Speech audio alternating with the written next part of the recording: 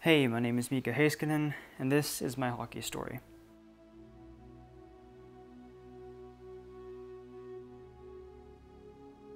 When I was around 5 years old, my mom signed me up for some skating lessons, and at the same time I was gaining an interest in ice hockey.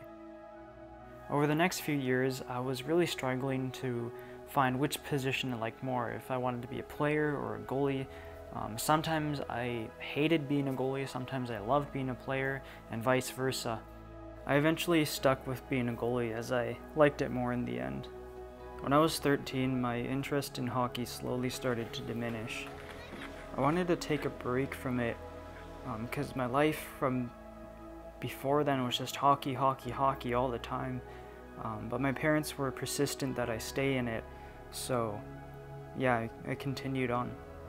I started taking hockey more seriously the next year, and at the end of the year I was awarded Player of the Year for the Minor Hockey Association.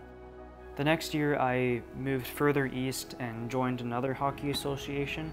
At the same time at school I was in a hockey academy, and that got me in really good shape, but on the ice I was just inconsistent. Regardless, I was still so dedicated on improving myself and my skills and getting to a higher level of hockey. But over the past 5 years, my love of hockey started to diminish. I was taking it so seriously that I think I just took all of the fun out of hockey. I started to hate it and I wanted to quit. Eventually in 2019, I finally convinced my parents that I wanted to quit hockey. On top of that, I was maturing, and looking back, the hockey culture is so toxic.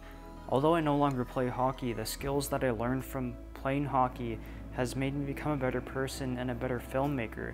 And as a filmmaker, I can change this hockey culture for the better. I can bring awareness to the abuse that goes on in hockey that many people don't talk about.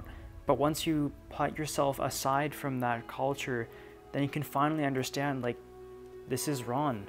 This needs to change.